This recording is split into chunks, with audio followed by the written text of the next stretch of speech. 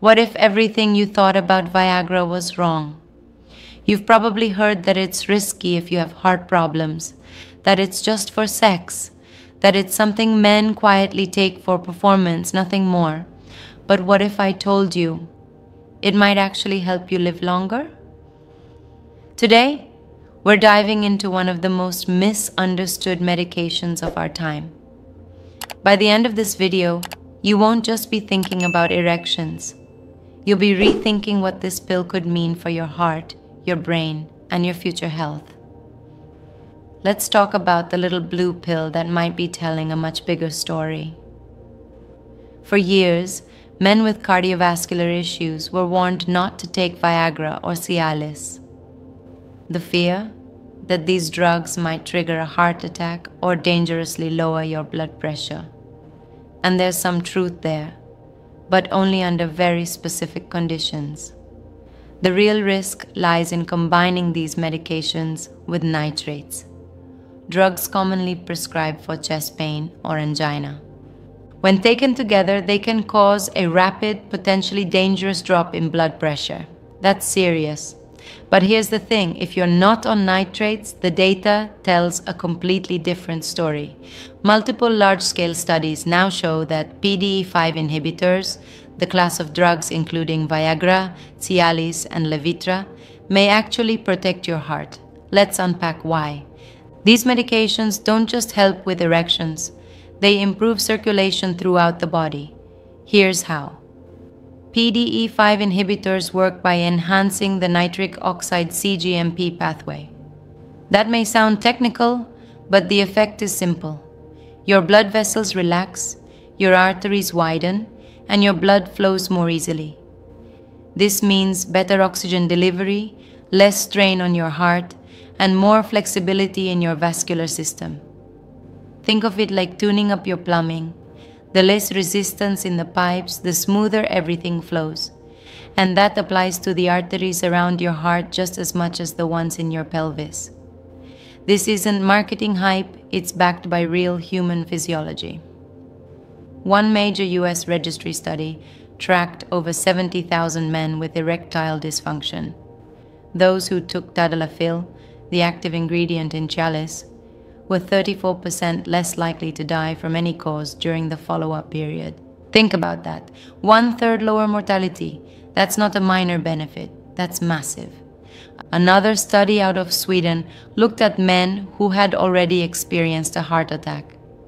Surprisingly, those who were given PDE5 inhibitors afterward not only lived longer, but had fewer repeat heart events.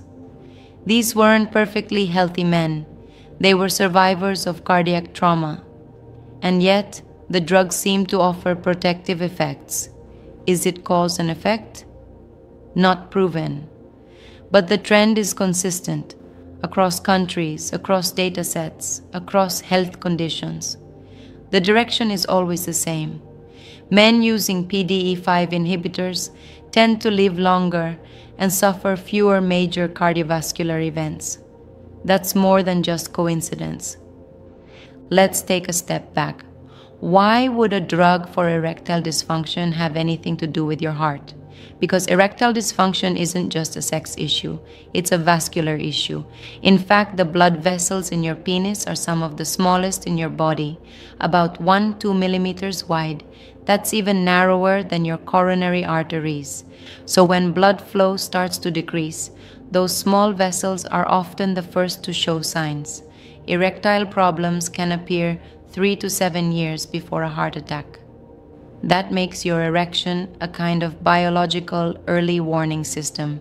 It's not about libido, it's about circulation. Doctors are beginning to realize that when men experience erectile dysfunction, it may be the first visible symptom of a much deeper cardiovascular problem.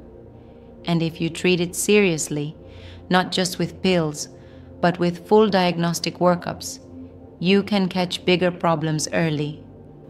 Now, before you rush out and start ordering pills online, let's be clear. This isn't a license to self-medicate. These drugs must be prescribed by a physician. They have interactions, especially with nitrates, alpha blockers, and certain liver or kidney conditions. And the effects vary from person to person. Also, there's a thing called healthy user bias.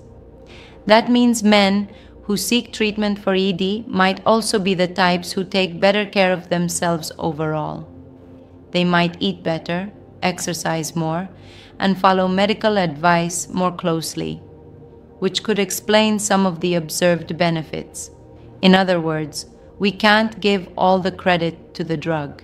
Still, the biology is compelling, the patterns are strong, and the data, while observational, is hard to ignore. Here's where it gets even more fascinating. In 2021, a massive study was published in the journal Nature Aging. Researchers analyzed insurance records for more than 7 million people. Among men taking sildenafil, Viagra, the risk of developing Alzheimer's disease was 69% lower. Let that sink in. Nearly 70% risk reduction for one of the most feared diseases of aging. Why might this be happening? Well, PDE5 inhibitors can cross into the brain.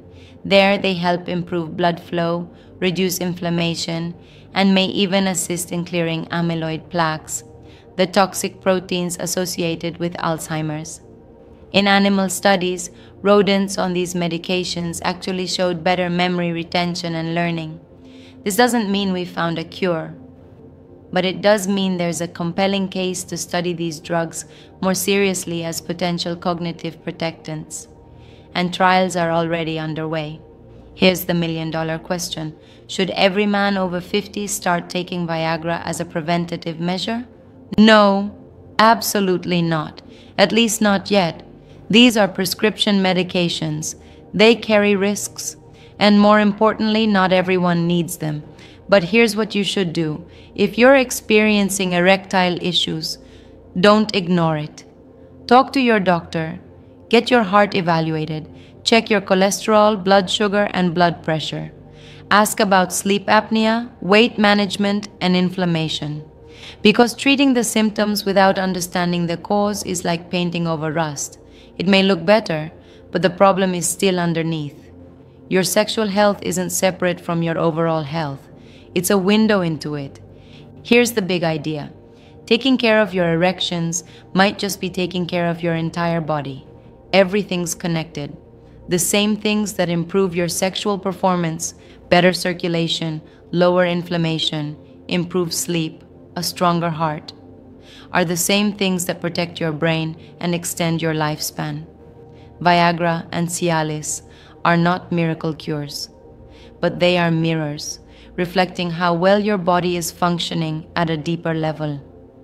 And if we start treating sexual dysfunction as a system-wide signal, not just a symptom to suppress, we might not just improve quality of life, we might actually extend it. So here's where we land. The sex pill that millions of men quietly take may be pointing toward a far bigger medical truth. It's not just about performance. It's not just about masculinity. It's about survival. Whether you're worried about heart disease, struggling with memory, or just noticing things aren't working like they used to, don't dismiss it. Your body is talking to you. The question is, are you listening? If this video opened your eyes, hit the like button, share it with someone you care about, and subscribe for more deep dives into men's health, longevity, and aging that matters. And if you're curious about what foods naturally support blood flow, hormone production, and sexual health, the next video in this playlist covers exactly that. Stay strong, stay sharp, and remember, aging doesn't mean decline. It means you've got more wisdom to protect and more reasons to live well.